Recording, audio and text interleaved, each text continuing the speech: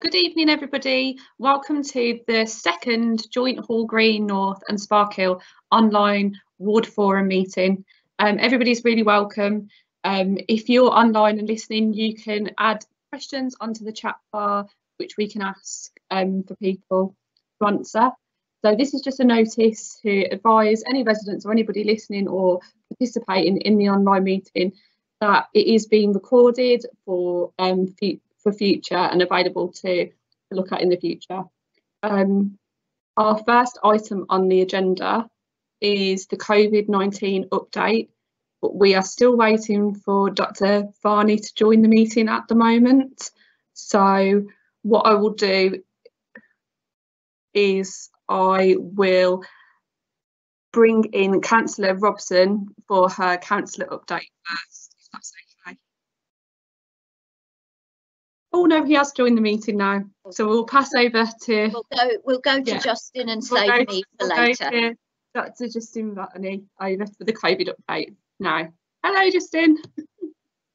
Hi, Councillor Brennan. Oh, can you hear me okay? Yes, I can hear you perfect. Right, lovely. Hi, everyone. Apologies. As you can imagine, life is pretty frantic at the moment as new things come through.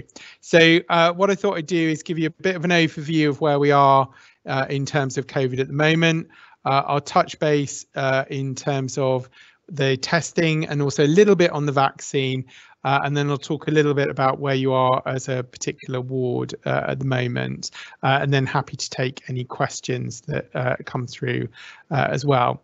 So where we are at the moment in terms of the overall rate for the city. So the most recent data is showing us at about 190 cases per 100,000 population. And we've continued to come down. That compares to 240 cases per 100,000 in the previous 7 days. I would say what we're seeing is that rate of decline is starting to slow. So we're still coming down, but nowhere near as fast as we were in the immediate couple of weeks coming out of national lockdown. So still coming down, but it's more of a flatter curve than it was before. And that's raising people's concern nationally, is that we've come out of national lockdown into tier 3 and the rate of decline seems to be slowing.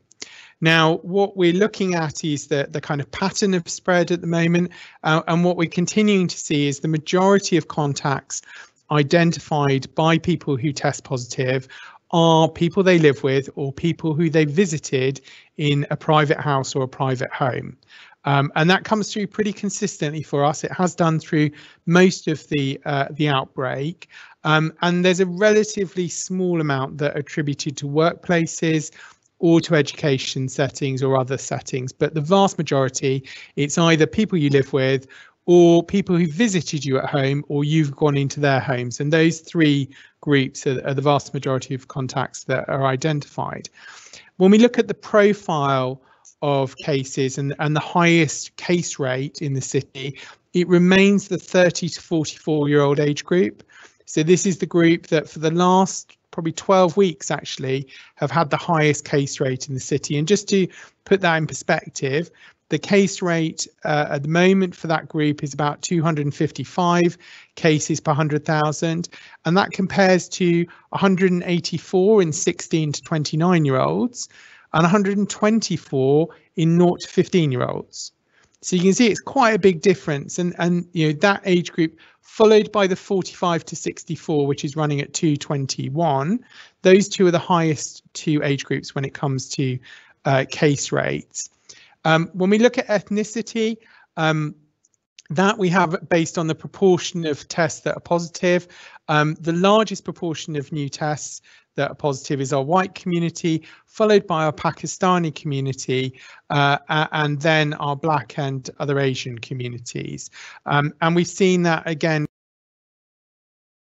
over the last 4 to 6 weeks as well. Looking across the city, we now have about 23 areas that have shown a statistically significant decrease between the last 2 weeks worth of rates. And we have 2 areas that have had an increase in case rates during that period. And in general, where we've seen areas that have had an increase, that's usually connected to an outbreak in a care home or in a school potentially as well. So it tends to be care homes that really skew the numbers on this. Now, Councillor Brennan, can you just remind me which ward you come under in the breakup of these things? You know, the ones we send you through on Mondays. Do you remember what Hall Green? Because it's Hall Green North, isn't it, that you're in? Hall Green North and Sparkhill. Right, so that's why, because you're on two separate lines, aren't you? Yeah, so Sparkhill, case rate in Sparkhill is currently running at 194 cases per 100,000.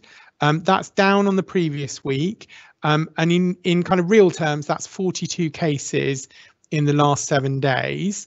And you had 54 the week before, so statistically, that's not. That's no change. So the statisticians would say you haven't really changed much. It needs to be a bigger drop than that to be considered statistical. But it's early signs moving the right direction. Hall Green North is a similar kind of pattern. Case rate at the moment lower, though. It's running at 145 cases per 100,000, and that's 33 cases in the last week compared to 50 the week before. And we talk about it as case rate because obviously larger wards, if they've got larger number of cases, but just eyeballing it for you, the largest number of cases we had in any ward in the city in the last 7 days was 83 cases. So the challenge we have when we look at this across the city is that we're not talking about one ward generating hundreds and hundreds of cases. We did have that picture back in August when it was very defined areas where we were seeing large number of cases. But now what we're seeing is across the city in most wards, it's between 30 and 50 cases.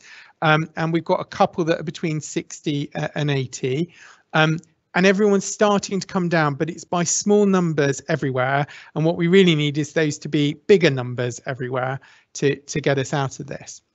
The other thing that they're looking at is the hospitalisation data. So what's the pressure on the NHS?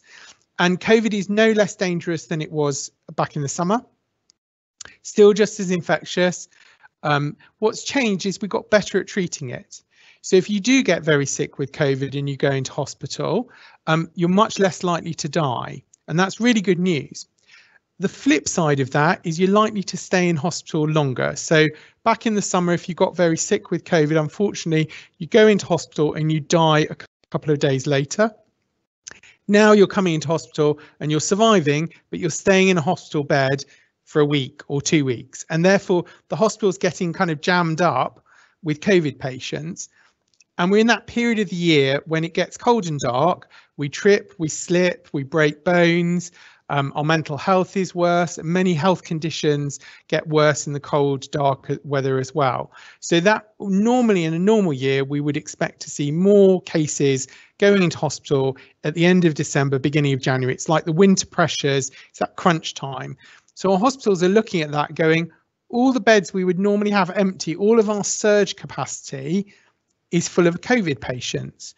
So we've kind of got nowhere to go as we get more demand over the rest of December and into January. So they're very nervous at the moment about what will happen there. And obviously there will be an impact of the Christmas bubbles in terms of they are likely to increase the rate of cases. So that is an area of concern, and we probably will see a bit of an uptick in January because of that. So I think we'll see what the national decision is about the tiers next week. But I think we probably do need to stay in restrictions for a bit longer to give our NHS a fighting chance for January, because we've just not come down far enough yet. We really would want to be well under 150 cases per 100,000 and be down there for at least a week for us to be confident that things were in a good place, and we just haven't quite made it yet. But I think it is in sight for the end of December, and I think there's everything to play for from that perspective. So moving quickly on to testing, 3 types of test. Antibody test, it's a blood test. You can only get it privately at the moment. Basically, the antibody test is saying, do you have antibodies to COVID? Now, we know that a lot of people who caught COVID didn't develop antibodies. Those that did, their bodies often forget how to make them, because when we learn to defend ourselves naturally to an infection, we tend not to be as good as when we get given a vaccine. So, you know, frankly, if you're interested, go and spend the money, but I don't think it makes any difference. Even if you have antibodies, doesn't change your social distancing, doesn't change your face covering, doesn't make any difference from that point of view. Second type of test is a PCR test. Swab to the back of your nose, back of your throat, get sent off to the lab. Fancy machine in the lab. Basically looks for very, very small amounts of the virus. And so it's very good at saying, have you got COVID, even if you're the very early stages of infection. So we use the PCR test for people who are symptomatic to say, is this COVID or not? Definitely, because it's very accurate at that. So we can get the right advice in place to stop the virus spreading.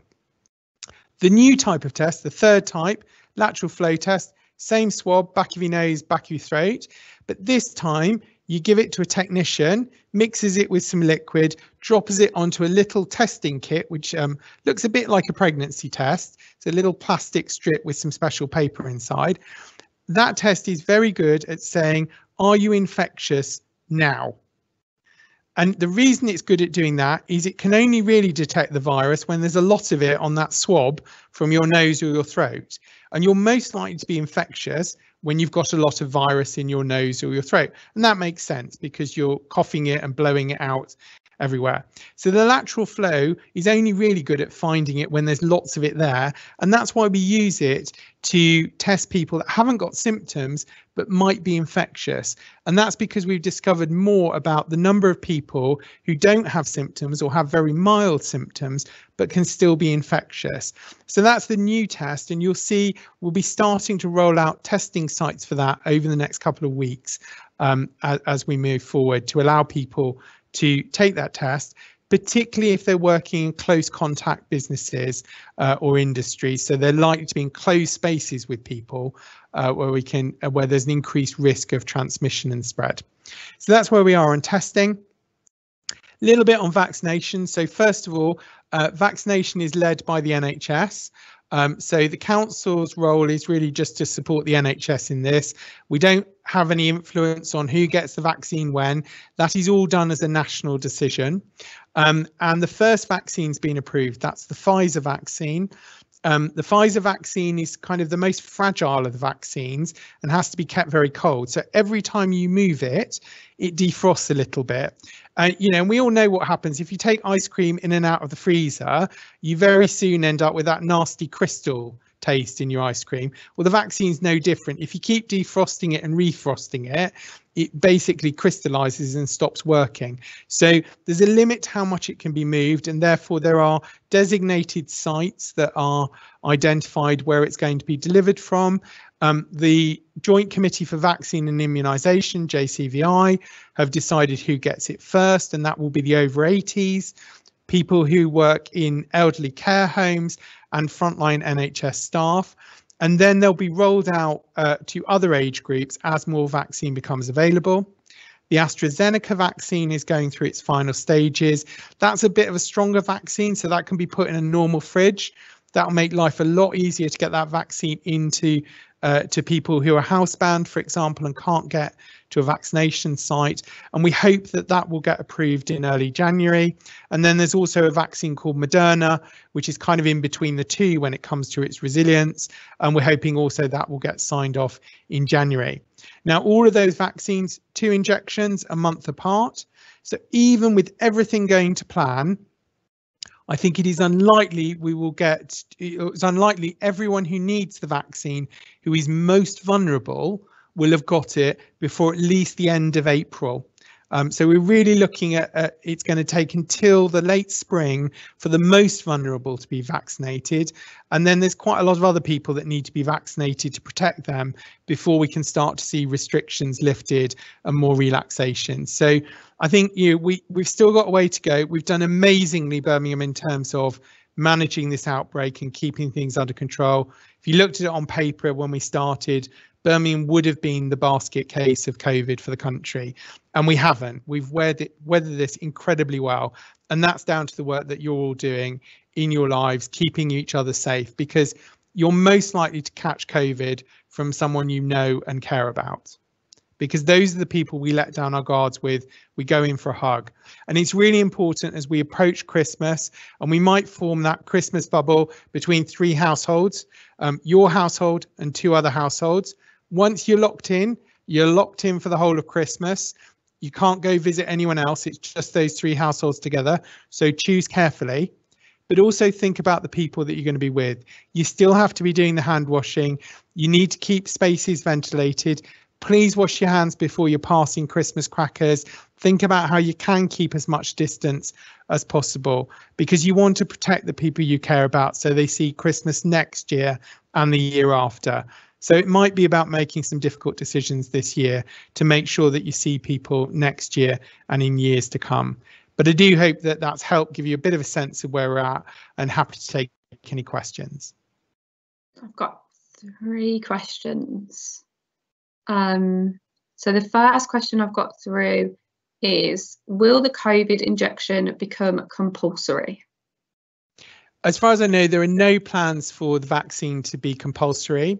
The one caveat I would say is that there are some vaccines that, as a healthcare professional, back when I used to work in hospital, I had to have. So, for example, my BCG or MMR for measles, mumps and rubella. So it may be that the NHS makes a decision that NHS staff would have to have it to protect their patients. But I think that's crystal ball gazing. There's no plans at the moment for it to make the public mandatory. There may also be that certain industries start to say, well, actually, you need the vaccine to get certain freedoms. So, we might see a world where some countries say, well, you can only fly to us if you've had the vaccine. But I don't think any of that's likely to happen until well in the autumn, when the vaccine is freely available, because if they did it any sooner, it just wouldn't be fair. Wait for it to go live on me. So the next question kind of flows into that.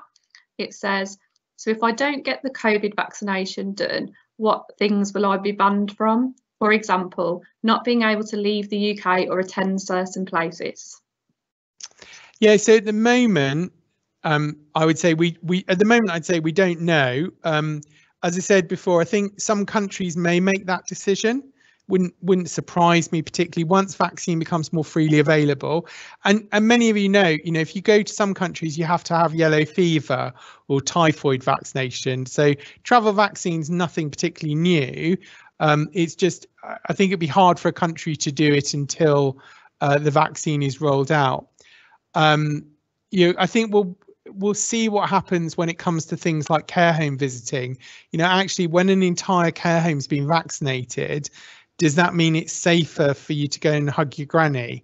I think it probably would, but that's crystal ball gazing as well. We'll see. But what we're aiming for is the vast majority of people who are most likely to die or end up in hospital with COVID to have had 2 doses of the vaccine.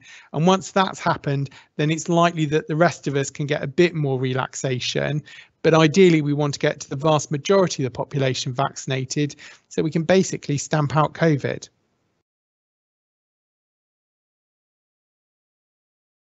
The next question is, how accurate is the lateral flow test, taking into account Sheffield City Council have suspended the use of this test? Yeah, so it's important to explain, what lateral flow is good at is finding the virus when there's a lot of it about. Now, we've still got in Birmingham quite a high prevalence of the virus. There's quite a lot of the virus still going about. And at levels like where we are, the test is pretty accurate. And it's the concern that areas like Sheffield have raised is that the test is very good at finding positives. So it's very rare for it to say you're positive, you're infectious, and then it turns out that you're not infectious. Where it makes mistakes is it occasionally misses people who are infectious and the test says, no, you're not. And the things that make that more likely is if the person using the kit, so when they take the swab from you and dropper it and do it in the little bit of the machine, if they've not been trained properly, that's where the error happens. So that's where you start to see an increased number of false negatives. Now, it's important to remember lateral flow is not the great silver bullet. If you have a negative lateral flow test, it does not mean you can rush into a care home and hug your granny tomorrow. You still have to keep the social distance. You still have to wash your hands. You still have to wear a face covering. What it does is it says, we can be a little bit more relaxed and we can probably take away the Perspex screen, but we can't stop doing all the other risk things we need to be doing. So lateral flow, think about it, it's an additional protection. It's even if lateral flow only picked up 50% of people who didn't have symptoms and were infectious, that's 50% of people we wouldn't have found any other way. So if you think about it that way, then you get less kind of stressed about whether it's telling people they're negative when they're not, because if they hadn't had the test, they wouldn't have known anyway. The important bit is what you do. And the important bit is if you get a negative test, it does not mean you forget all your COVID safety, because that's not what lateral flow is saying you can do. Lateral flow is predominantly trying to find people who are infectious so that we get the right information to protect them and the people they care about. What we're doing in the city is really focusing on a quality assurance process, on how we make sure people using the kits are trained properly so that we can try and reduce that false negative number to as low as possible.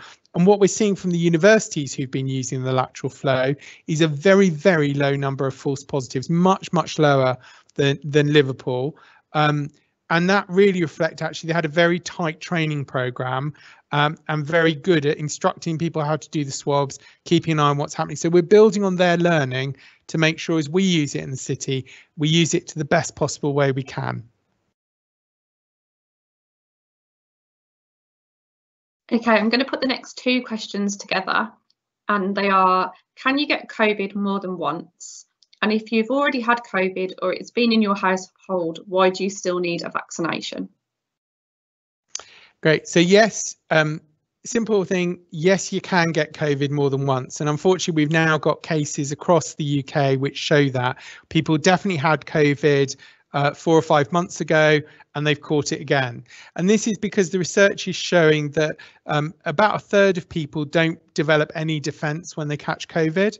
And of those people that do, about a third of those, they stop making the antibodies, and then also about a third of them don't make them in a way that works properly. So you can't be confident that if you've caught it, you're protected, and you certainly can't be confident if you live with someone who had it that you definitely caught it, because actually what we're seeing is in many households where people have been really good at managing the environment and not spreading the germs, and the person who's got the infection has stayed in their room and been really good about that as well, then actually not everyone in the house catches it. So you can't bank on the fact you've had it or you live with someone who's had it to keep you safe. You've got to keep doing the social distancing. And on the vaccine point, because of that, and also this was part of what they did in the trials, we know that if you have had the virus and you do have antibodies, your body basically treats the vaccine like a booster. So it's a bit like saying, I learnt French at school, and now I'm going to France, I'm going to do an extra little top-up class. There's no harm in that, and your body doesn't have an adverse reaction. It just gets better and stronger defences than it would have had otherwise.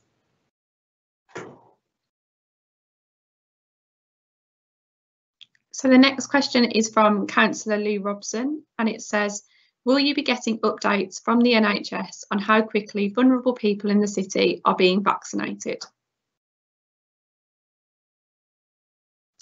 Well, I'd like to say yes, but I don't know yet, is the honest answer. I have regular meetings with the leader and with Dave Rosser, who's the Chief Exec of University Hospital Birmingham, and he's leading the vaccine rollout for the city. Pretty much tells us as soon as he knows, but it does change daily. And at the moment, there are relatively small amounts of vaccine in the country. It's coming, but it is taking its time. So I'm expecting there will be a kind of NHS dashboard that gives us this data, but I haven't seen it yet. And when it does happen, I'm pretty confident, because of our close relationship with the NHS, they will tell us what's going on. At least I hope they will.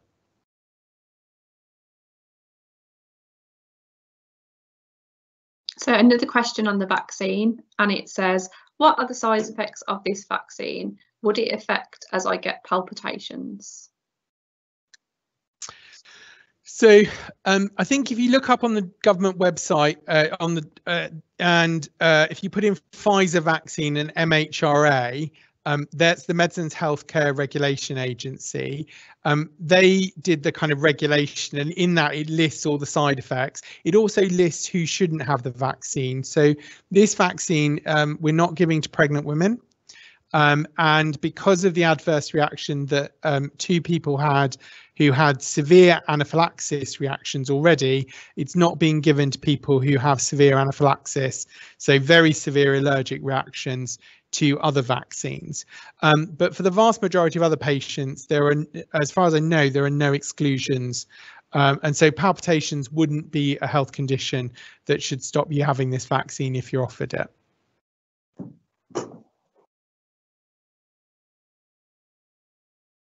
And the last question at the moment we've got is it says, do you think it is essential to wear a face covering in a factory environment where it is possible to maintain 2 metre separation?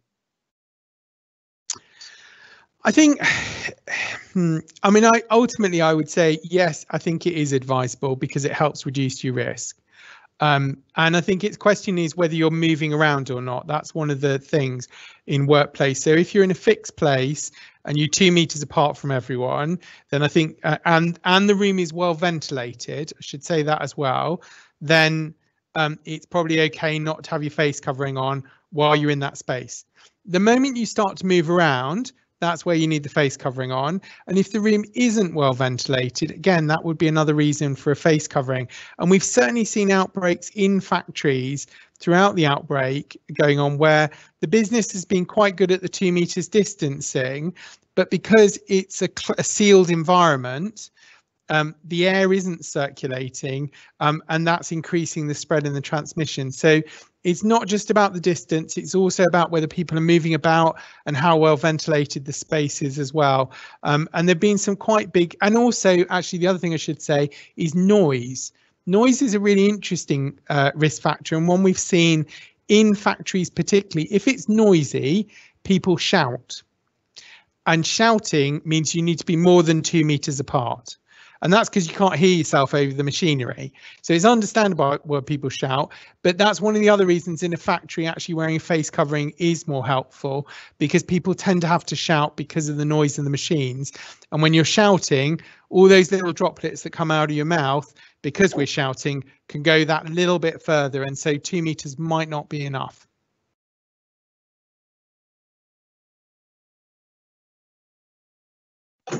So one last question from me before we move on to our next topic. What would your advice be? And I know you've touched on it earlier, but just to reiterate, what would your advice be for people over the Christmas period? Well, first of all, try and have fun. Connect with the people you love and care about, and whether that's ringing them up, writing a letter, or Zooming, teaming them, doing it online. Or if you are meeting them outdoors for a walk, or you're meeting them indoors as part of your Christmas bubble, use the time that we have off over the Christmas period to connect, because it's been a really tough year. And we've got to do a bit about our mental health and well-being as we go into this. Also think about how can you meet people that might be more vulnerable and not put them at risk. So many people go out for that walk on Boxing Day. You've still got to stick to the rule of 6. Even if you're in bubbles, the rule of 6 applies outside. But think about actually, do you do more walking over this Christmas period and go out and meet friends and people that you care about outside where the risk of transmission is a lot less? Where you're inside with people that you don't normally live with or people who are more vulnerable, think about, can you stagger meal times? Can you avoid everyone sitting around the table at the same time? Be same watching telly, you know, stagger it. Everyone crushed up on the sofa in the front room with the windows closed and the fire on is the perfect breeding ground for COVID. So the more you can space people out, the more you can get air into the room, even if that's just making sure that the windows get opened in between Granny and Grandad watching the Queen and then everyone else piling in for the Disney movie afterwards. You know, using those kind of things will help. And then it is hand washing, hand washing, hand washing. Wash your hands before you eat, wash your hands before you give presents. You know, keeping those simple things of hands, face and space do reduce the risk of transmission. And if you are going to form a bubble with someone who's vulnerable this Christmas, I would strongly advise, if you are able to isolate from now until the 23rd, if you can work from home and stay at home for the next, what will be 13 days now, that reduces the risk of you being exposed to COVID, and that reduces the risk of you taking it to them. So if you are going to bubble with someone who's vulnerable, that's one of the things you can do that will reduce the risk. But try and enjoy the period. Try and get a bit of a reboot. We've still got a way to go, but I hope you'll have a happy Christmas, however you celebrate it. Thank you, Justin, and thank you so much for coming to speak to us this evening. We hope you have a lovely Christmas and a happy new year as well. I'm now going to move us on to our fourth agenda item, which is emergency transport plan response and low traffic neighbourhoods. I'm very happy to say that we've got the lovely Joe Green here, the travel demand manager, to speak to us. So I'm going to hand over to him now. Thank you, Councillor Brennan, and good evening, everyone. Nice to be with you all this evening. I'm just going to provide a short presentation on the emergency Birmingham transport plan and progress to date, and also a little bit about the Places for People programme within that. And then very happy to take some questions at the end if there's anything people would like to know more about. So the emergency Birmingham transport plan was published back in May. It built on the draft Birmingham transport plan that we consulted on at the start of the year, which seems like a very long time ago now. And it was based on the same vision and big moves within that document, but adapting it to the sort of changing circumstances we found ourselves in as a result of the COVID-19 pandemic. And it was looking at what we needed to do to ensure that there was safe space for people to get around on foot, by bike, but also to social distance. And the other thing that the emergency transport plan did is it positioned us really well to respond to the emergency active travel fund that the Department for Transport announced earlier this year, and funding that they were making available to local authorities through that. As I say, it was based on the same vision and big moves as the draft Birmingham transport plan, but repositioning it slightly to the changing circumstances, and the bits that are in bold on here are the bits that were new. But as with the draft transport plan, the emergency transport plan looks at what is it that Birmingham needs to do to ensure that we provide safe, healthy environments where people can get around the city where they need to go, on foot, by bike, using public transport.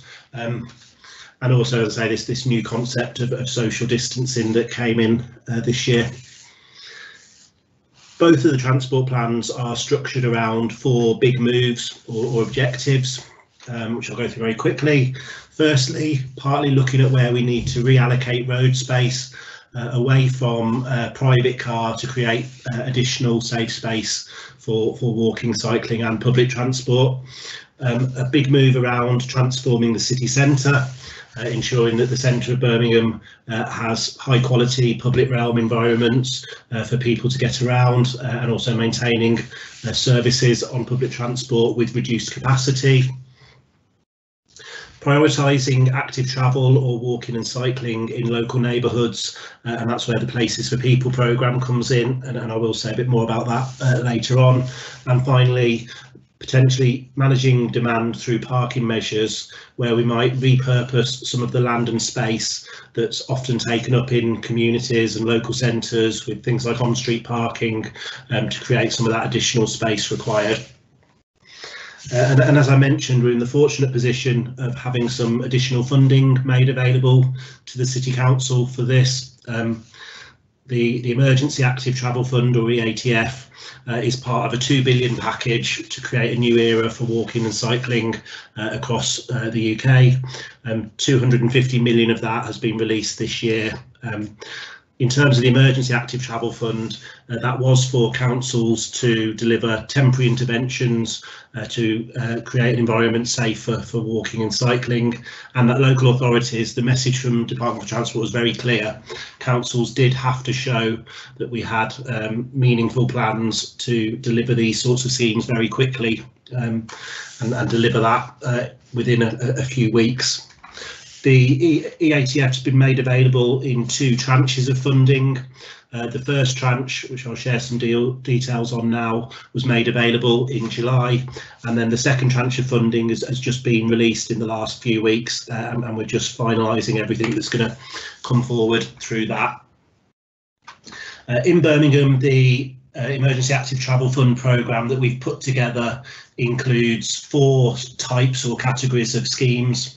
Firstly, a series of pop-up cycle lanes that have been delivered across the city on some of the main roads, main corridors into the city centre, and also linking some other key destinations, such as some of our main hospitals. Also a number of local centre schemes where we've widened pavements, created additional space for social distancing when people are queuing or moving around those areas. The city centre segments initiative, or traffic cells, which is something that was one of the 4 big moves in the transport plan, looking at how we encourage people to get around the city centre on foot, on bike, and use public transport by restricting through traffic to some extent, while still ensuring everyone that needs to access places by private vehicle is able to do so. And then finally, places for people, piloting low traffic neighbourhoods in parts of the city to support walking and cycling for local trips to school, to the shops, getting around the local area. All of these schemes have been delivered as temporary measures on a trial basis, generally for around 6 months initially, and using experimental traffic regulation orders. And the benefit of that approach means that the schemes can be changed or removed or made more permanent at a later stage, depending on how things go and the feedback that we receive. And just to sort of show you where some of these measures have been delivered, this is a map of the schemes that we've delivered as part of the first tranche of funding. This presentation can be shared after the meeting if people can't see this very clearly on screens at the moment, or want to be able to study it in more detail. It is also online on the City Council's website. All of these schemes were completed a few weeks ago now, so by sort of October time, everything was in place. As I say, they're being delivered as temporary schemes, and we're already starting to review how they're going and what needs to happen next. So last month we've launched a full post-implementation review of all of these schemes to look at how well they're working, decide whether anything needs to be changed, moved or removed, or look at what we might make more permanent through the next bit of funding. And that is looking at traffic assessments, road safety audits, equality impact assessments, and all sorts of monitoring data, traffic counts, etc., alongside more sort of qualitative feedback. So the things that people who live in these areas are telling us, what they think, how they're finding it, what they like, what they don't like, comments that they've got. And some of that's come online through emails that we receive. Also, we've got a digital engagement platform, Commonplace, that's had a lot of engagement and a lot of comments on some of these schemes, alongside the Birmingham Be Heard portal, which we use for the more formal consultations. So currently we're carrying out the post-implementation review of the first set of schemes, whilst also thinking about what comes next and the second tranche of funding. The second tranche of funding was announced last month. I put finally on there because originally I think we put this submission in August and were told that we'd know in early September. So we have been waiting quite a while for the DFT to confirm exactly what we're receiving. But the good news is that we are getting all of the funding that we've asked for. It comes through West Midlands Combined Authority and Transport for West Midlands, who are receiving a total of £13 million, and over £4 million of that is coming to Birmingham City Council for our next phase of schemes.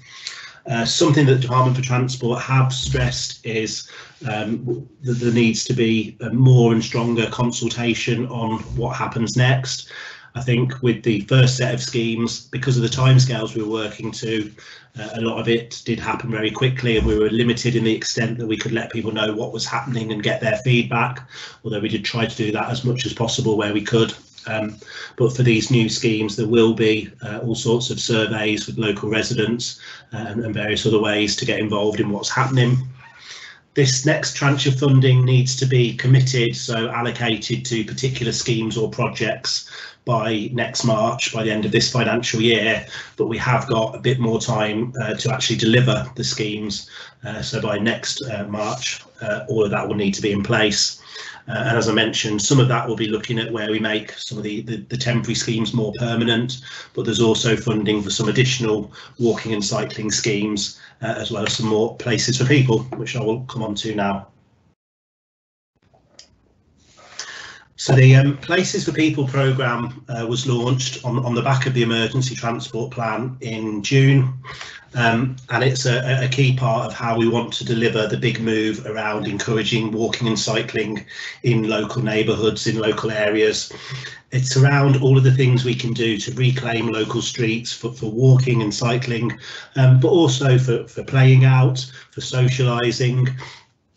And one of the best comparisons I can give is if people think back to when we had the original lockdown period in March and April this year, a lot of people commented on how nice it was to have less traffic on their streets, be able to get out on foot, on bike with the family, noticing nature and hearing bird song more. And really that's the sort of thing we're seeking to achieve here in many parts of Birmingham, where there is cleaner air, a quieter environment and safer streets. And the main thing that's needed to deliver that is to reduce the volume of traffic on local streets. Something that is a large part of this is a term which might be a new one for some people, of low traffic neighbourhoods. These are groups of residential streets where measures are put in place to discourage or restrict through trips by motor vehicles, so that people aren't able to use residential streets as cut-throughs. People who live in the area can still drive onto their street, have visitors, have deliveries, etc. Although sometimes the access route changes, but what it takes out is the ability for people to cut through these areas. Obviously not all streets can be or are suitable for restricting in that way, and on more main roads which people live on as well, there's also a need to look at how we reduce traffic on those, how we address speeding, where we might provide safer crossings. But ultimately what we're looking to achieve with low traffic neighbourhoods is reducing the amount of traffic so that it's nicer for people to be outside, to walk, cycle or just spend time. And these are just a few photos of some of the schemes that we've delivered through the first sort of phase of Places for People. We've had 2 pilots in Kingsheath and Lascelles, as well as delivering some sort of early demonstration measures in Moseley, in Bourneville and in Castlevale. But this is something that we want really to extend across the whole of Birmingham, and we're just working out ways of doing that. What you can see in some of these photos is where planters and bollards have been used to close roads to through traffic. Technical term is modal filter, but what that means is that people can't drive through these areas, but you could still get on through there, as you can see, on bike, on scooters, on skateboards, on mobility scooters. So it means that these streets do become much quieter and see a lot less volume of traffic. What we've also done is work very closely with groups such as the Active Wellbeing Society and sustrans to involve local residents in what happens with these spaces. So in a number of the planters, local residents have got involved in planting those, in decorating them, in putting some sort of signs up and chalk drawings in places, because really what this is about creating community spaces on these streets and areas too. So in terms of sort of future places for people schemes, what we'd like to do is deliver a lot of similar schemes across the city, including in Sparkhill, in Hall Green, and that may well be delivering things like the road closures or traffic restrictions, but it might also be looking at what else we can do alongside that to address whatever the particular issues are, whether that's around speeding, dangerous driving, parking infringements, etc. So as well as some of the traffic restrictions and parking restrictions, we will look at various traffic calming measures, putting in safer crossings, putting in walking and cycling routes, and creating people places through seating, through planting, through community activities. And the bits at the bottom will not necessarily be delivered as part of places for people, but there are other things that the council's doing that will deliver alongside that. So school streets that we're now delivering with a number of schools across the city, where we close the streets outside schools to traffic at the start and end of the day. 20-mile-per-hour speed limits, which is something that we want to roll out across all residential streets in the city as soon as we can, and developing a walking and cycling network across the city. So lots of potential, lots of opportunity, and what we're really keen to do is to work with yourselves, work with local residents, with ward councillors and with others to identify how we can create places for people across Birmingham. So thank you very much for your time, and happy to take any questions.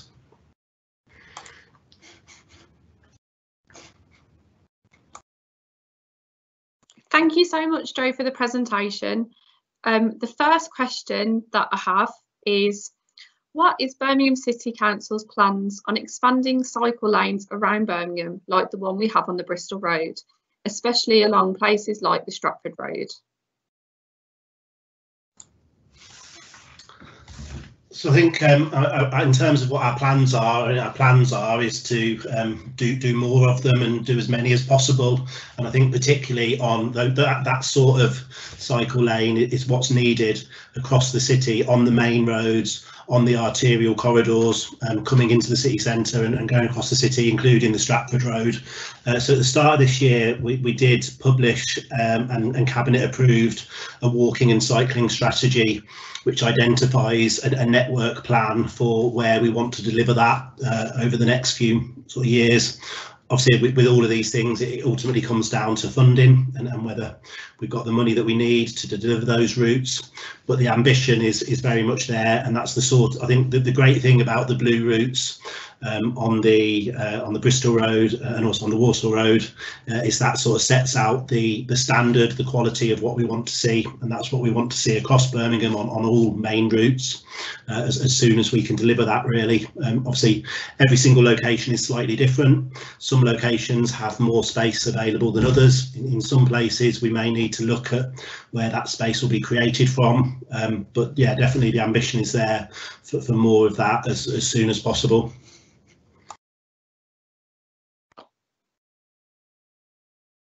Okay, a question from me would be, I have a lot of residents talk to me about being concerned about dangerous cars around schools. What can we do to help the situation to make children and teachers and parents feel safe whilst going to school?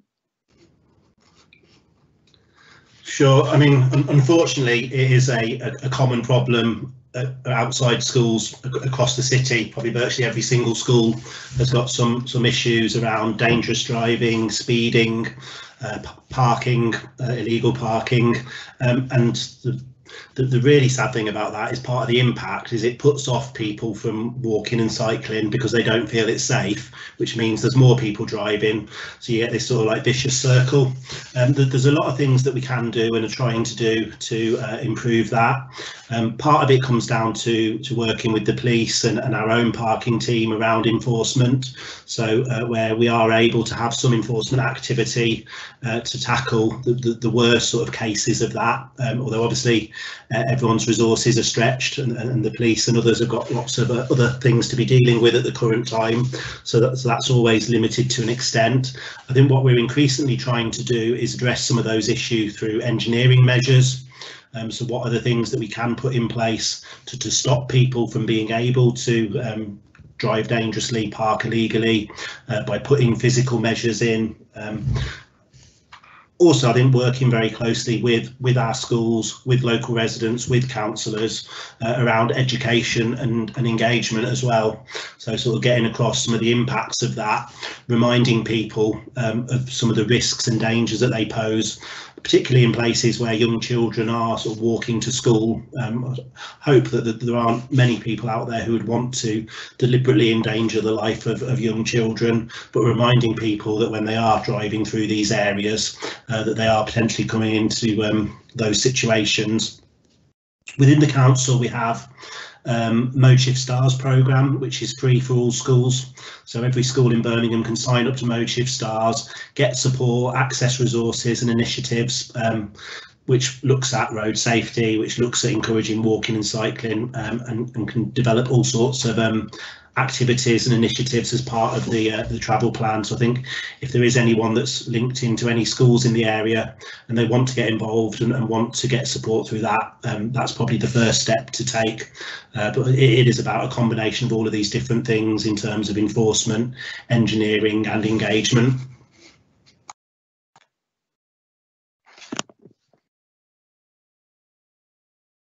So the next question I have says, does any of the second tranche of funding cover any improvements for Sparkhill ward? So what we're currently doing with the tranche 2 is finalising exactly where these schemes are going to be delivered.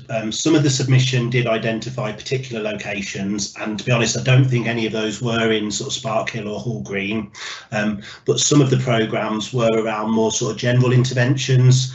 So there is still some sort of scope for putting forward suggestions around where there might be particular issues or need for actions. But I think the other point to sort of make on that is, as well as the Emergency Active Travel Fund, we do have a Transport and Highways Capital Programme, which includes all sorts of funding pots around local safety schemes, ward minor measures, safer routes to school, and we are also looking to add to that in terms of additional funding for things like safer crossings and for 20-mile-an-hour areas. So I think even if there aren't schemes identified at the current time, we are looking to find additional funding for this all of the time, and we are wanting to see a good spread across the city. When we do bring forward schemes such as safer routes to school, we do always sort of monitor that in terms of which wards schemes are being delivered in, and do try to get as good a spread and as good a balance as we can within the available resource. But I think the key thing is, if people have got particular locations in mind, if you know that there are issues in your area, on your street, and you have ideas for what could be done, then put those suggestions forward, let the councillors know, get in touch with us through Connected, Birmingham Connected, or online on the Commonplace site, because we're always looking for the next sort of a set of schemes to include in future funding bids.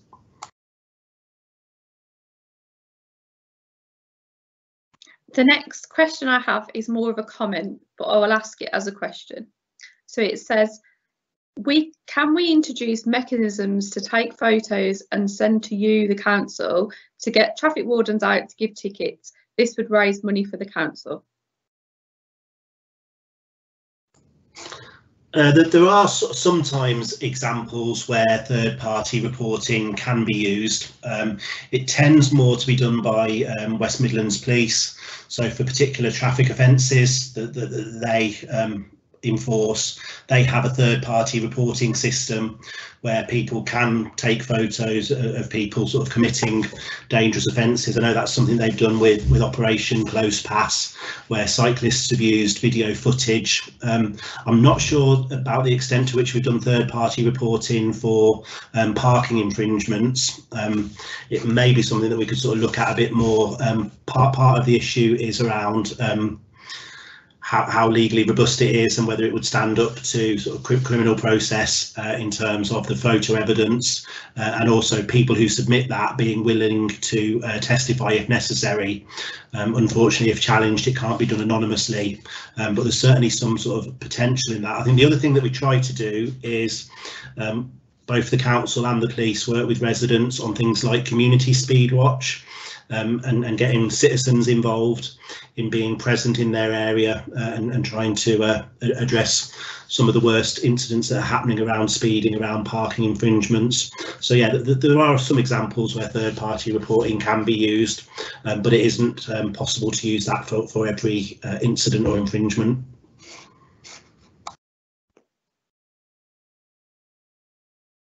So I have a question through from Councillor Lou Robson.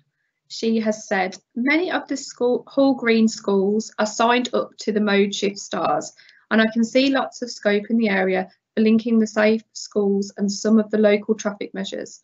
A lot of residents would like 20-mile-an-hour zones. What is the best way for residents and councillors to work with the council's traffic officers to develop ideas? Yeah, I mean, definitely a lot of people across Birmingham would like 20-mile-per-hour limits where they live, and that was something that we're keen to do as quickly as possible.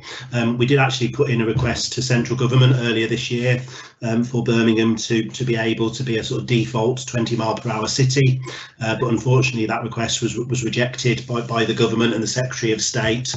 The consequence of that is that although we can deliver 20-mile-per-hour limits across the city, it takes longer and it costs more. So whereas if we had Department for Transport support for default 20 and less requirement around signage and doing it in less of a piecemeal way, we'd be able to do it sooner. But we do have a policy of introducing 20-mile-per-hour on all residential streets across Birmingham. We are looking to roll that out as soon as we can, as soon as the funding becomes available. Again, a bit like with some of the mode shift stars stuff, I think that sort of the best way, and with the future schemes, the best way is shouting up and being really loud about where you want to see that and demanding it from your councillors, from the cabinet member, from the council, and making sure that we do that as soon as possible. Ultimately, with a lot of these things, it comes down to having the funding needed to deliver these schemes.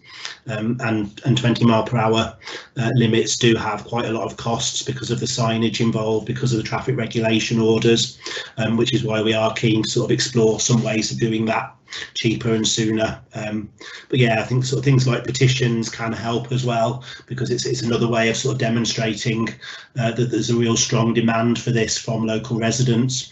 We know that people across Birmingham want to see this. There's always really strong public support for things like 20-mile-per-hour and addressing traffic issues in local areas. Between 70 and 80% of people generally supporting that. So anything we can do to demonstrate it, we're keen to get that out. As I say, ultimately comes down to money, and the more we've got, the more we can do.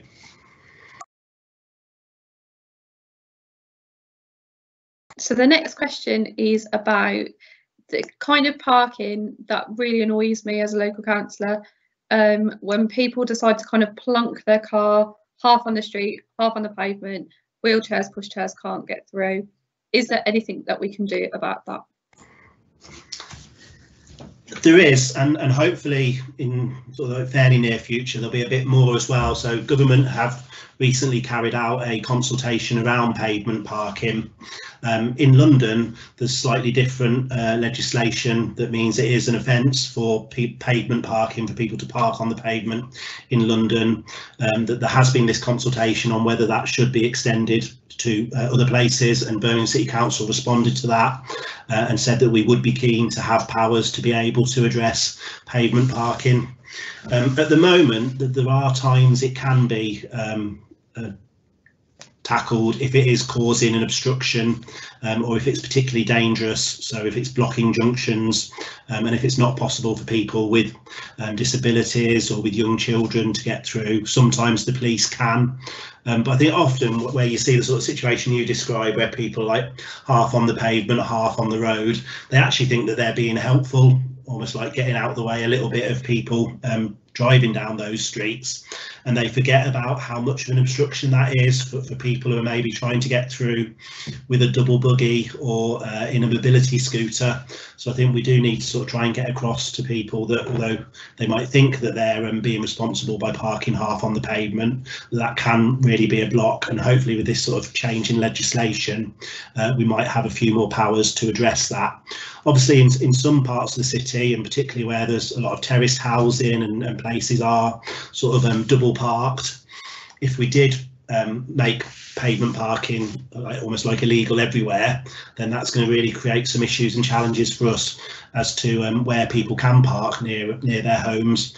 So I think one of the things we said in the consultation is we would need to look at how that was introduced, and some streets probably would need to be made exempt from that if there were particular local circumstances that meant it had to be permissible to park on pavement in certain places. But I think generally we would like to see that reduced because of the issues it creates for people getting around.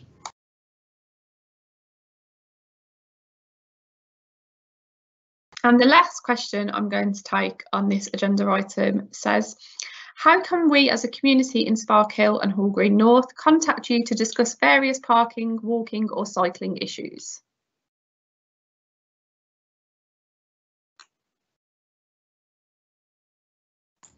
Sorry, so there's a number of ways you can get in touch. Through your ward councillors is one of them, and you're fortunate to have some great councillors in Hall Green North and Sparkhill who are always raising various issues around transport, traffic, school travel with us. Birmingham Connected is the sort of council department that deals with a lot of transport issues, so you can contact us via email, connected@birmingham.gov.uk. And we do have social media accounts as well on Twitter and Facebook, so you can get in touch via those. And we do use sort of digital online platform called Commonplace as well.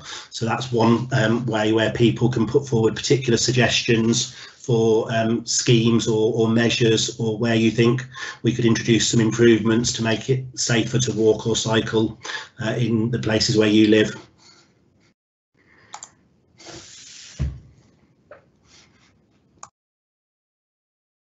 Okay, I'm going to end that agenda item now, and I'm going to thank Joe so much for coming to speak to us tonight. It's been really interesting, and you've got lots of things to discuss in the future and look forward to. So I'm going to move on to our fifth agenda item, which is Councillor Updates, and I'm going to go, oh, first of all, I'm going to say Happy Christmas as well, Joe, if I don't see you before, and have a lovely Happy New Year too. Cheers. So I'm going to move on to Councillor Updates, and I'm going to let Councillor Lou Robson do her update for Hall Green North first.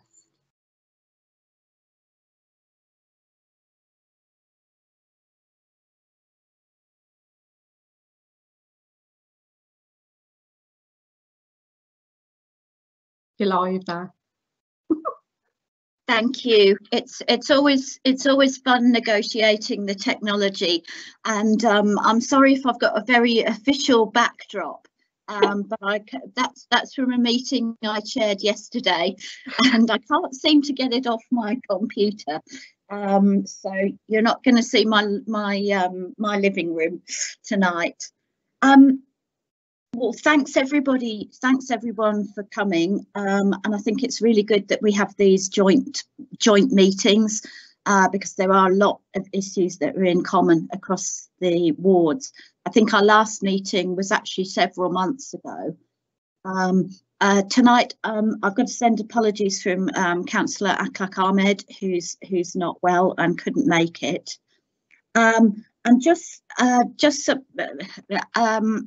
recent issues. I think in a way, you know, over the last 9 months, you know, a lot of the issues have been focused around COVID and people trying to get help in various ways. Thankfully, I think so many organisations have stepped up. You know, some magnificent people, particularly in our area.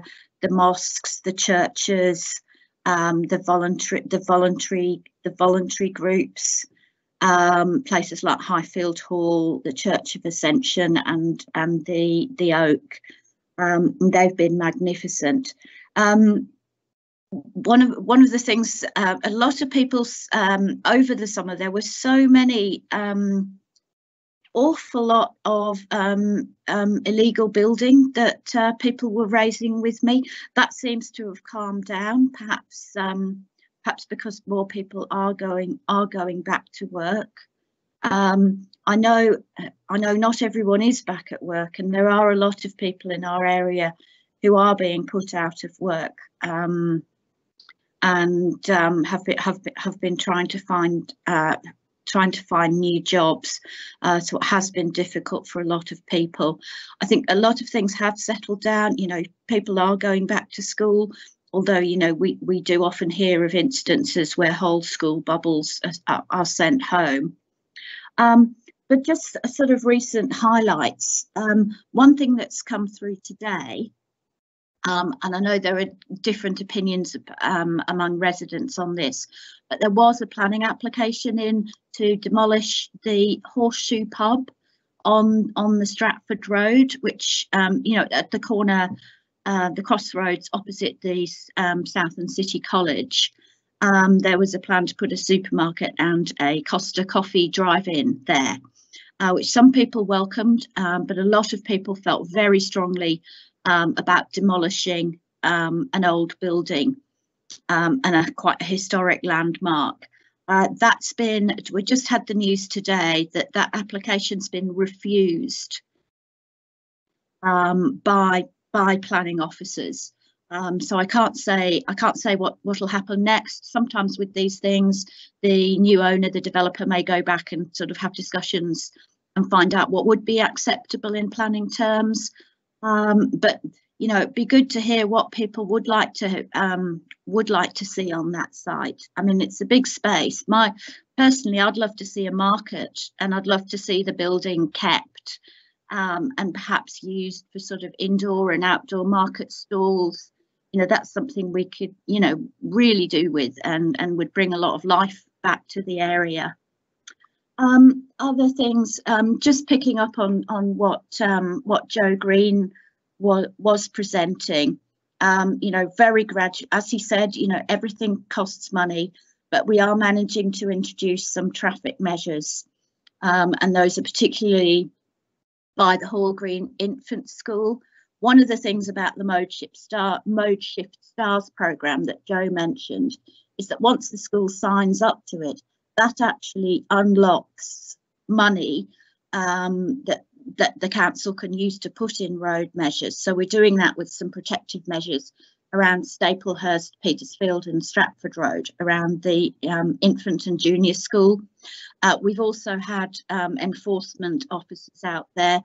Obviously, they can't be there 24 hours a day, but you know, I constantly lobby to have them around schools, and that has been happening. In the new year, we will have hopefully another meeting with a bit more of an update on some of the planned improvements that'll be happening along the Hall Green stretch of the Stratford Road. That will be from the College Arms to Robin Hood Island. There were plans just to sort of make some areas more green, safer, but I think we'll wait till the new year. Obviously, look out for the invitation, and I think we'll have Doug Lee to come and talk a bit more about that. I'm happy. Just another thing that's coming up this weekend. People are now allowed to do, obviously socially distanced, but to be able to have some community clean-up events. And I don't know if people know, but one of the main clean-up groups in our area is the Sarehole Environmental Action Team, and they're usually out at least once a month, often more, doing clean-ups and planting, mainly around the River Cole.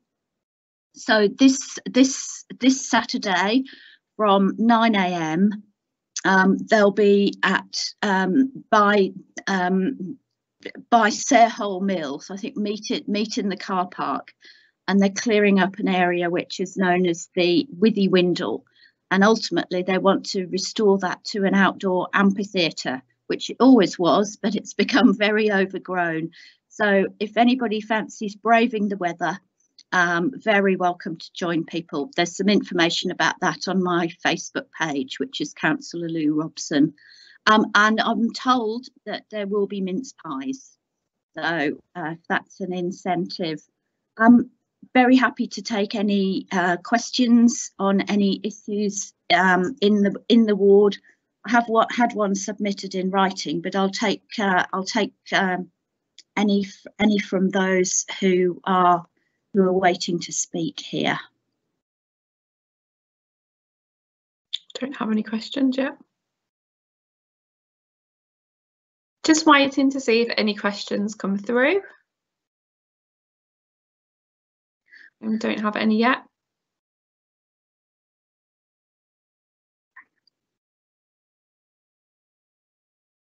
Do you want to talk about your written question, Councillor Robson?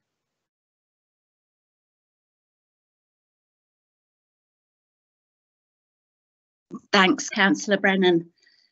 The written question came from someone in Hall Green North who lives close to Stratford Road, and they have asked, is it possible to talk about the litter and pavements not swept?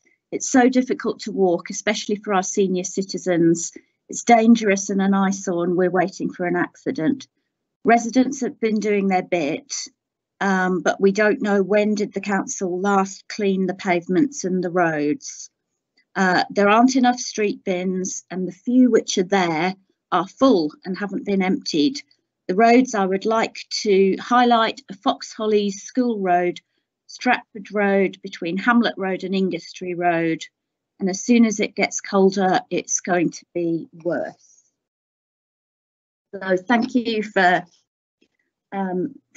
putting that question in. I mean, this is a perpetual problem, not just in Hall Green North, but throughout Birmingham.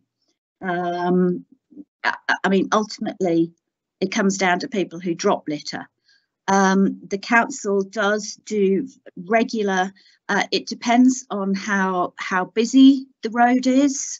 You know, how frequently it's used, but all roads are swept at least monthly. Some are swept weekly or fortnightly. And I know people often say, well, we never see the sweepers, but they are about. We also obviously have people, including myself, who regularly report incidents of fly tipping. I wish that didn't happen. I just think it's, you know, it's the biggest disrespect for your environment. We've got some wonderful people who do go out cleaning it up and reporting it. Again, I work to try and get some of the worst hotspots done. Problem is often that they're on private land. If it's council land, that's a lot simpler. If it's on private land, the council can only come in and clean it or make the owner clean it if it's an environmental health hazard. And again, you know, but it's about reporting. So I think if we can all do that, and if we can all, you know, do our best to, you know, give a good example.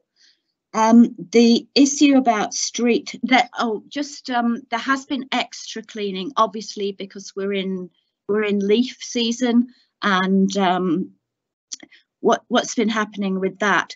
All roads should be swept. Again, some will be more frequent, and some they will get to first.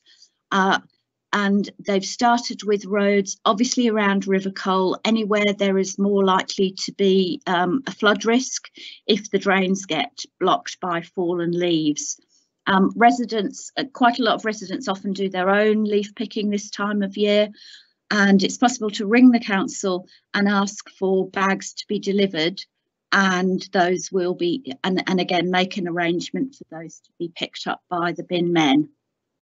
I've had quite a few complaints about street bins being removed, and I did ask very firmly for no more bins to be taken out of Hall Green. What has been happening, and I think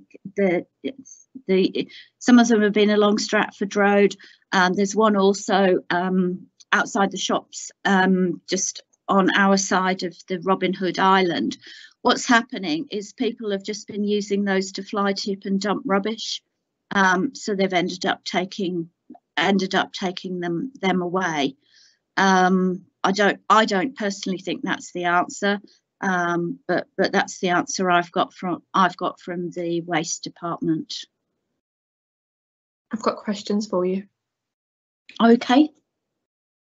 The question I'm seeing is, what do you think? So the questions I have for you, I'll give you both of them. You tell me them then. It's the first question is, what do you think of the Hall Green Parade Shopping Centre?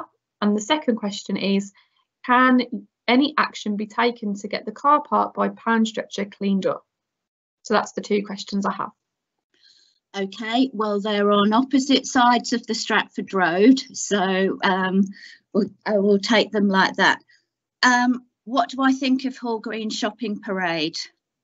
I think there's an awful lot of room for improvement, and that view is shared by a lot of people who live in Hall Green, who have seen it change very much over the past 20 years. It's not something that is unique to it is unique to Hall Green, and I think there are a lot of reasons. People going to sort of out of town retail parks, driving to the supermarket instead of going to the butcher, the baker, and everything. There are some lovely shops along there who really are trying to bring life back into the area. I know they've changed. I mean, some of this has been because the businesses were owned by older people as they've retired. Perhaps they haven't been able to continue the business, and it can be a really vicious circle, because the fewer the shops, the fewer the people go there, the reasons change, and there has been an explosion of fast food places, whether that's takeaway or restaurants. Now, a lot of them are lovely to go to for food, but I think it actually brings problems of rubbish, it brings problems of parking, and yeah, it's something that we're constantly trying to work on with the businesses. There is a Hall Green in Business group, which we're trying to get people to join, and generally get people to take a lot more pride in the area. I mean, I would actually say, if possible, if it's a Christmas or if it's a birthday or another festival, if possible, it's great if people can do their shopping locally, and support those businesses, whether that's businesses on the parade, or just local businesses that often advertise online. To come to the question about the pound stretcher car park, a lot of people ask about this, particularly people who live on Greenbank Avenue.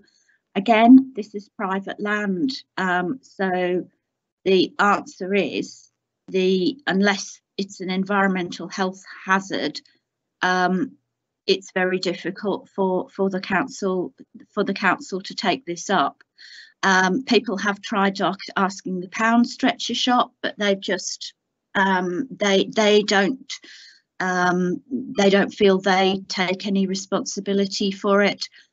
Without knowing who the actual owner is, it's quite hard to put that pressure on, but that's something I can ask council officers to track down and do some work on.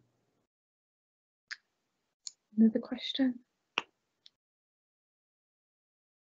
So we have another question, and it's for either councillor, and it says, can our household bins and recycling bins be painted, decorated or graffitied, or do they have to stay the way they are as they are provided by the council. That's not a question I'm 100% sure on. My recycling and my household bin do have some lovely sunflower stickers with my house number on, because our bins always get muddled, and it saved arguments with the neighbours about missing bins. So I'm not 100% sure. I can get it checked. I am just going to pass over to Councillor Lou Robson to see if she knows the answer.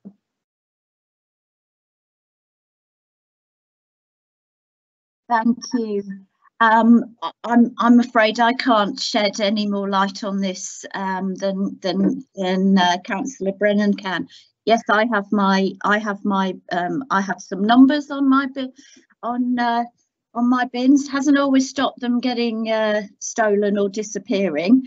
But in my street, actually, people do. I have seen people decorate their bins. I think you can buy. You can buy stick on plastic with, grass, flowers, beach scenes. I mean, some people in my street have political slogans on theirs, and during the pandemic, people were putting stickers on them saying, clap for the NHS, and thanking the bin workers for keeping working. And some people actually also just put 20-mile-an-hour stickers on them, so to give people a bit of a reminder. So I think that's something we'll check out, but I don't think it's. I mean, I can't. Don't quote me, but I can't see the problem. And if people want to make their bins look beautiful, fine by me. We could even have a competition. Sounds lovely. Yeah, we will get it checked out and we will get the answers to you. So I will now provide my update, and I'm happy to have any questions come into the box, which I'm sure they will as I go along. My first update is about Sparkhill Flood Action Group, which mainly is around Percy Road and Foreman's Road and the surrounding roads, and it is resident led with support from businesses, and I also support too. And what has happened recently is we haven't been able to meet since February because of COVID, but I will be helping and supporting to set up another meeting in the new year so that residents can ask the City Council, the Environment Agency, Severn Trent Water, I think Western Power come as well. So we have kind of Fleet and Waste there, Kia come, drainage team come, resilience come to kind of be held account by the residents, answer their questions and come up with solutions. So one of the successes that we've had is we've had a camera put on the Foreman's Road junction in the river, so residents can log in, they can check the water levels, put their minds at rest, and the Environment Agency will have a clear view of how high or low the river is. We were being supported by the Communities Prepared team, but the person that was in charge of the team has left and got another job, so we're just waiting for them to recruit another one. We've now set up an email address, which is Sparkhill Flag, so people can get in touch if they'd like to come to meetings or they've got any suggestions. And next week we will be doing a letter drop on the roads affected. The letter will be in 4 different languages, and it will also have a fridge magnet with it, so people can put it on their fridge, and it will have all the emergency numbers, because I know when the flooding happened in May, people were didn't know who to call and who to get in touch with. So this will have all of the numbers that are needed. I've also had an update from the Pentos Drive business bid, and they have told me to tell you that Pentos Drive will be carrying out several activities to make the junction with Foreman's Road safer. They want to put parking restrictions at the junction, and an independent parking company will manage the activity. Signage is going to be installed, and a letter will be issued to the local businesses and residents notifying them of the changes that will be taking place, and they're looking to put gates on to the Pentos Drive, which will stop the antisocial behaviour that's going on there. The only thing that's come through is somebody saying that saying that they want to give their bin a full makeover, which sounds lovely. And I will say as well, Councillor Robson has reminded me that that residents in Hall Green North are also welcome to come to the Sparkhill flood action meeting as well. I'm just going to see if I can pass over to her slightly, just so she can give an update about that, about the affected roads, because she will know more than I do.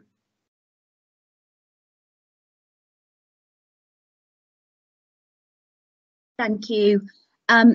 Yes, we anybody can be put in touch with the Sparkhill flag group and go on their mailing list. And I've really encouraged people, obviously who live along the River Cole, so that's Sarehole Road, Alf Foreman's Road, Runnymede Road, and so on, and the basically anywhere in that sort of around the sort of start of Stratford Road in our ward, and quite a few people from Sarehole Road have been interested, and again, you know, this is something that raises itself whenever there are floods. We have particular problems around Green Road Ford, which everyone seems to like to drive through when the water's raised, but it just helps, you know, all the way down to Sarehole Mill. They've got some sandbags. Just being part of the flood action group can really help with that sort of immediate response when there is flooding. And as Councillor Brennan said, you know, it's a chance to meet up with with the street cleaning people, with the water management, and put those concerns. I do know as well as the work that's being done up at the Foreman's Road end, there is regular channel clearing and clearing out rubbish and vegetation further. I can never remember if it's downstream or upstream, but both sides of the bridge along Stratford Road. And again, that's just another plug to come to the Environmental Clean-up Day on Saturday, because what they do is a really important part of keeping the area flood safe. Thank you. Something else that I've been doing is I meet up for a walk around, like an all-dayer with the local police. It normally contains of me having a couple of hours chat with them about the things that they're up to in the ward, what successes they've had, what problems they're having, and one of the PCSOs and me have been going out to local schools, making sure people are parking properly, moving them on, talking to the head teacher, talking to the children that are there. The latest one that we went to was Greet School, which we found that local residents were feeling unsafe because it's terrace houses to the road, so you walk out to your house onto the road. Cars were kind of driving up on the one side of Percy Road, and people were feeling very unsafe. So we went up with the local PCSO to make sure drivers were behaving sensibly. And it's quite funny what a Flecker jacket can do. Everybody started parking properly, nobody was parking on zigzag lines, everyone was a lot more calmer and polite. But I have asked traffic enforcement to also go up to the schools and make sure they're ticketing people that are being dangerous and putting our children in danger. Next week, I will be going out with the local police again to Lyons Grove, which has been having issues with where cars are parking. So we're going to go out and speak to the residents there about what they think they'd like that would make it easier for them. Because I don't think it's fair that measures would be put in place without actually talking to the local residents that live there. I did have something else as well. Oh, we're going to be having bollards as well put onto Foreman's Road to stop the bad parking. They will go up to Foreman's Road, Sparkhill Road, Knoll Road and back down. If anybody has any questions for me, there's lots of things in my brain that I've done, but if anybody has any specific questions for me, please type them in the box and I'll be happy to answer them. I've also carried on chairing our domestic abuse board for the city, and just to reassure people that services are still open in the lockdown. There has been an increase in need, but there are services there, Women's Aid, Trident. There is a link on the City Council's website with all the helpline numbers, but I will publish it on my social media after the meeting. I'll give it. Oh, we had a new question. Hold on. No, not had any more questions. I know we have as well that we've had a police update, but we're still having issues with the technology about trying to get the police to come into the meetings. So we're not unable to give a proper police update, but it is something that I will work on for the new year. I am looking at having another Sparkhill board forum online in the new year, probably at the end of January. I will speak to my neighbouring colleagues in Hall Green North to see if they would like to continue doing joint forums. I'm just going to pass it back over to Councillor Robson to see if she has anything else that she'd like to add to the meeting.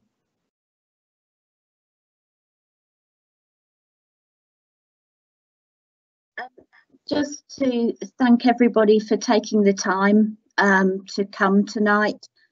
We had some, you know, really good speakers. I mean, Justin Varney and Joe Green. It's great to see that we've got such good officers at the council who, you know, really make the effort to come and talk to residents and make sure that that information is getting out to people. And I know that they both work incredibly hard, so it was good to see them. So for the moment, again, well, I'd certainly be happy to continue doing the joint forums. I think it works quite well. And yeah, all for now is just, I hope that everyone has a good break over the, you know, at the end of the month. And we've all been missing our families, I think, and our friends. But just, you know, as Justin said, stay happy and stay safe, and best wishes to everybody.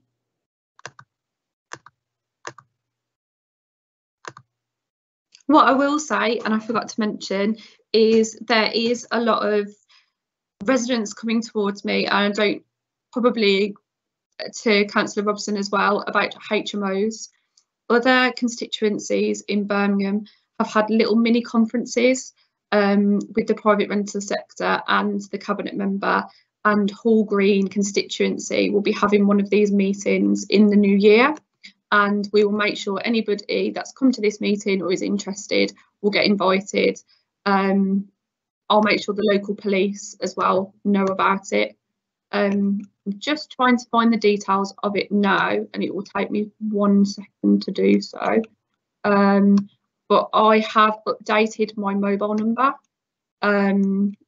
So if anybody would like to contact me by mobile phone, you can text me, you can WhatsApp me, you can email me, you can ring me, as long as it's not 2 o'clock in the morning. My new number is 075 481 22203, and I'll repeat that again. It is 075 481 22203. Being as we haven't got any more questions in the boxes, I'm going to end the meeting now, and I'd just like to wish that everybody has a happy Christmas if you're celebrating, a lovely break and a happy new year, and I hope you all stay safe and healthy. So thank you for everybody for attending. It's been really lovely, and I look forward to the next meeting in the new year.